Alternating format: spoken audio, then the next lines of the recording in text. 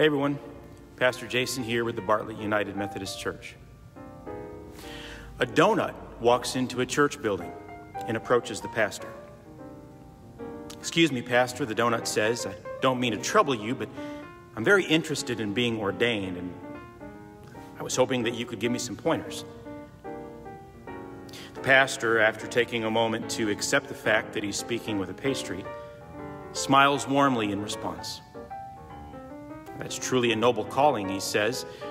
"Most frequently, individuals who wish to be ordained begin by growing active in their congregation and contemplating what they want to do with their lives, completing undergraduate studies, then seminary.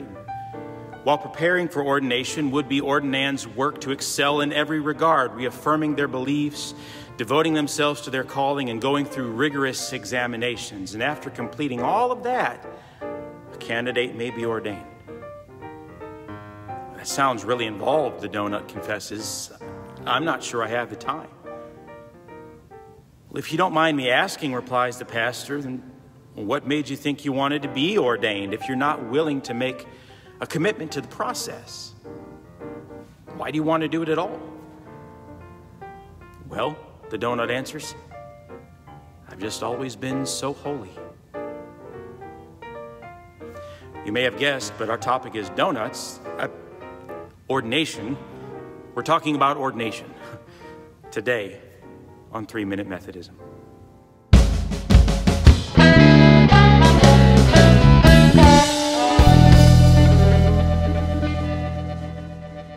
Ordination is a gift from God and the dedication of persons' lives to God's service. Now, many Christian denominations use words like ordination and ordain, but there's also wide variance in how they're understood. In the United Methodist Church, we believe that all Christians are ministers, that all people, clergy and laity, are called and gifted to do God's work. But we also believe that some people are called to set-apart ministries of preaching, teaching, administering baptism and Holy Communion, nurturing, healing, and gathering. Now, while an individual receives and discerns a call, the church helps to identify and shape that call, affirming and authorizing persons into the ministries of the ordained.